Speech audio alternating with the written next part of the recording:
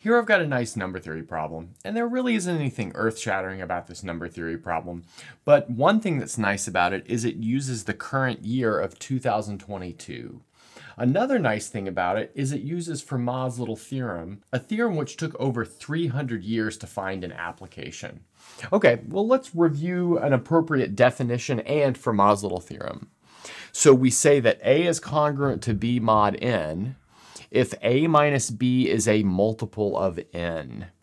And I'd just like to point out here that normal arithmetic plays nicely with this concept of modulo n.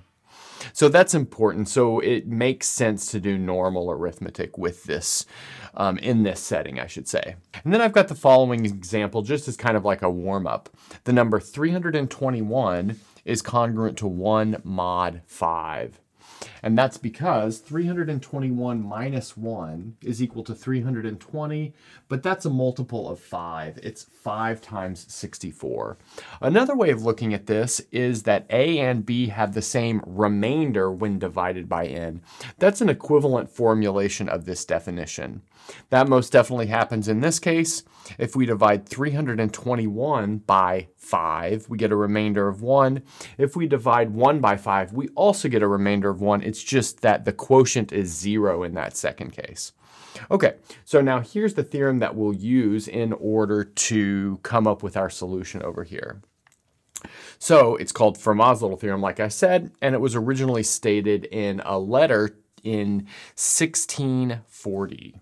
And it says for all primes p and integers a, where p does not divide a, so in other words, a is not a multiple of p, we have a to the p minus 1 is congruent to 1 mod p. And so, for example, 17 to the 22 is congruent to 1 mod 23. That's because 17 is not a multiple of 23. 23 is prime, and then 22 is 23 minus 1. Another thing that I'd like to point out is how Fermat's little theorem applies to the modern world. And it applies to the modern world through cryptography. So there's a crypto system that's used on the internet known as RSA cryptography. It's named after a combination of mathematicians and computer scientists. It was developed in the 1970s. And until that point, this type of number theory had essentially no applications. It was just like a pure study of mathematics. But when this crypto system was discovered, this type of number theory became one of the most important applied mathematics of kind of the modern era. So I think this is a really good example, although not the only example, of why it's important to study pure mathematics, because you never know what kind of applications are going to come out of it many, many years into the future. I mean, that's not even tackling kind of the philosophical idea that pure mathematics should be studied for its own benefit, but we won't get into that here. Okay, so let's look at the problem. Our goal is to find the smallest prime factor of 2022 to the 2022 power plus 6 over 6. So the fact that we've got a large exponent here tells us that we probably want to use this Fermat's little theorem. Okay, great. So that being said, let's maybe get rid of this and then we will work on this problem.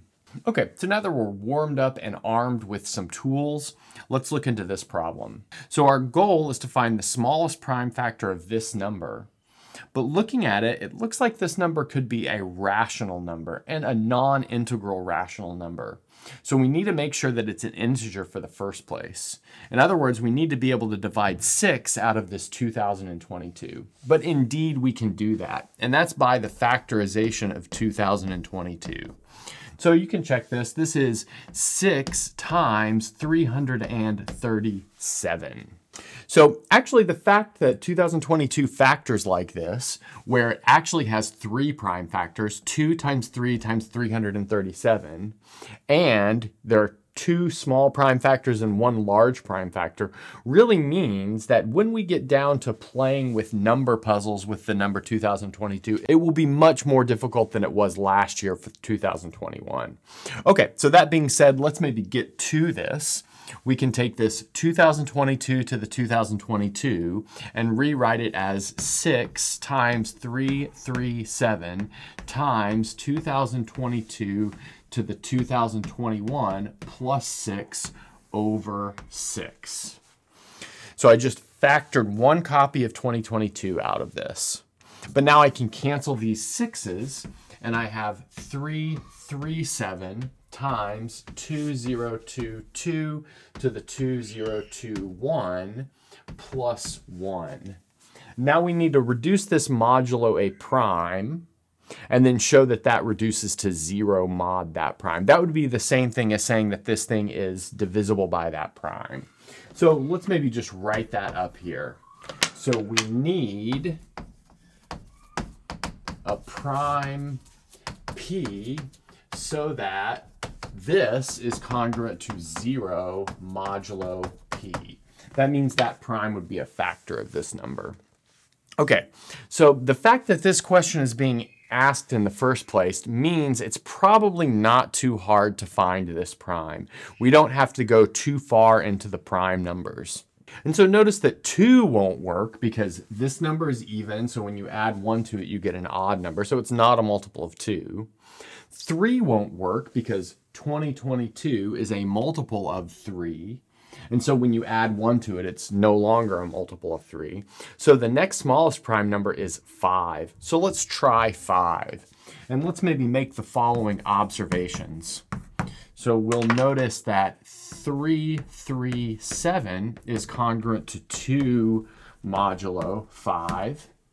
And then 2022 to the 2021 will be congruent to 2 to the 2021 modulo 5. But that's still a little bit problematic because we need to find the 2020 first power of 2. But now we can hack Fermat's little theorem to make this work. And here's how I'll do that. Let's write 2021 as 4 times 505 plus 1. That's just 2020 plus 1. And then we can rewrite this as 2 to the 4 all to the 505 times 2 to the 1. And then this is all occurring mod 5.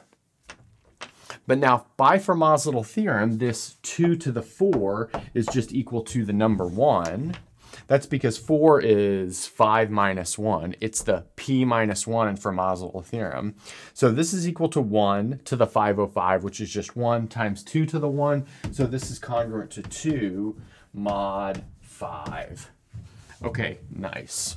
But now we can insert these two congruences into our number up here. So let's see what we get when we do that. So reducing this whole thing mod 5, we'll see that we get 2 times 2. That's because 337 was 2, and then this crazy exponent thing was also 2, plus 1 mod 5. But 2 times 2 is 4, plus 1 is 5 mod 5, but that is 0 modulo 5. Okay, so let's see what we've done. We argued that 2 and 3 were not factors of this number, but then this congruence shows that 5 is a factor of this number. And that's the smallest possible prime after 2 and 3. So that means our answer in the end is the number 5. And that's a good place to stop.